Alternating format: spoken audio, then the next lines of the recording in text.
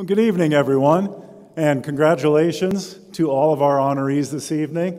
Thank you to Dave and everybody at NSMA. It never gets old coming here, and certainly never take for granted the opportunity to present the Jim Nantz Award here at NSMA. And quickly on a side note, I can't see through the glare too well, but I know Carl Hales is over there. It's awesome having you here tonight, Carl. I miss you, man. There you are, Carl. So glad to have you here tonight. I'd like to thank our judges, former Jim Nantz Award winners, Josh Appel, Adam Cavalier, Alex Faust, Kevin Fitzgerald, Eric Galanti, Nate Gatter, Ross Lipman, and Bill Spalding. A new judge this year from Westwood 1 is Howard Deneroff.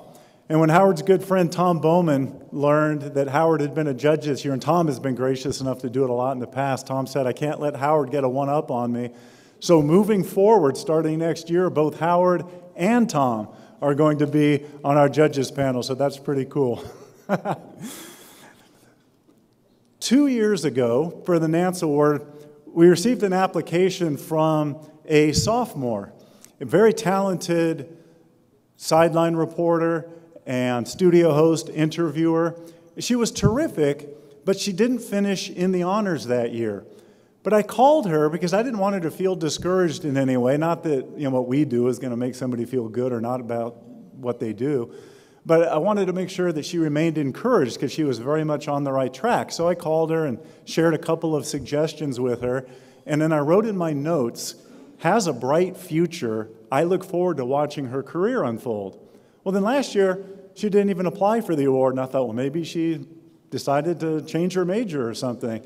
So I was so pleased this year when she did apply. And the moment I watched her reel, I told my wife, this happens with some regularity, that's our Jim Nantz Award winner. So I would like to introduce to you now, from the University of Notre Dame, just a recently graduated senior, Caroline Pineda.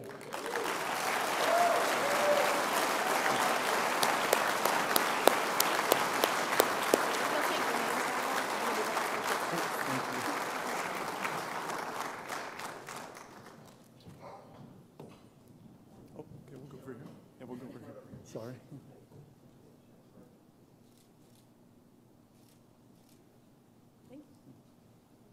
Now, Caroline, before you speak, if you would watch the monitor over there, we have a special message for you.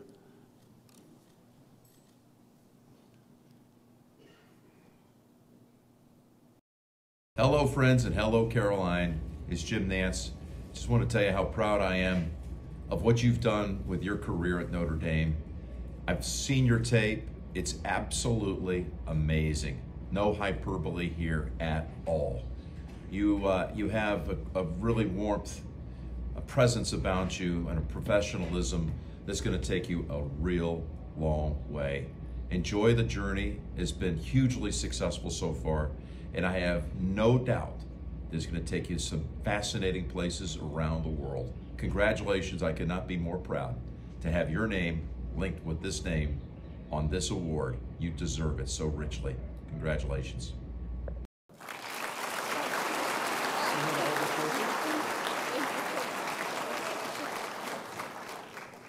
Wow. Hello, everyone. I would say I thought that had kind of sunk in, but watching that video makes me realize that that really had not sunk in until now. So talk about a name being linked with another name. That is truly such an honor, and I'm so grateful to Jim for letting my name be attached to him in some small way. So I won't take too much of your time because we have so many wonderful people to hear from tonight, and I'm so excited for that.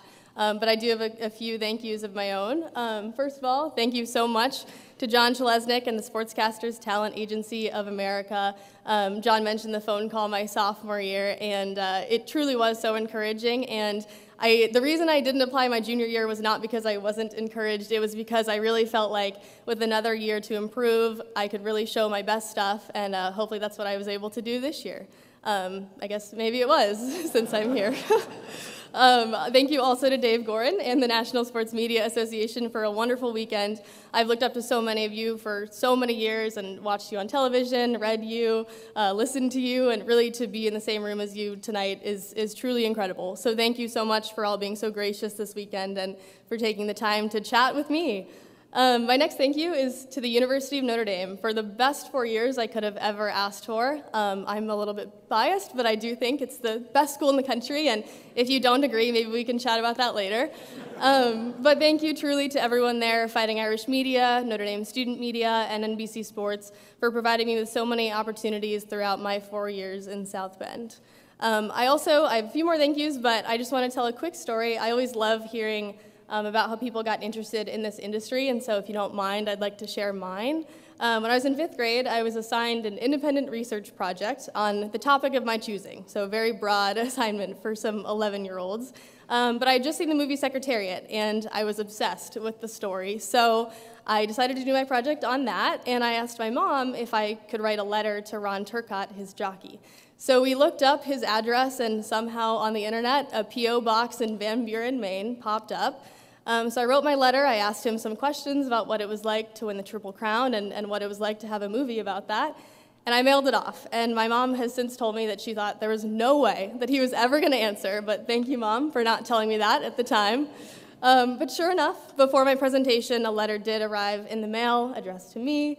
And not only had Ron Turcotte taken the time to answer all of my questions, but he had included a signed copy of his jockey card and a book recommendation. It was Bill Knack's book on Secretariat, in case I wanted to learn more. So truly, I love that story because I think it encapsulates so much of my experience to this point, which is my supportive mom, who's over there, and the rest of my family and all of my friends and the wonderful people that I have in my corner. My mom is here with me tonight, but there are some people watching the live stream as well, so thank you to all of them too.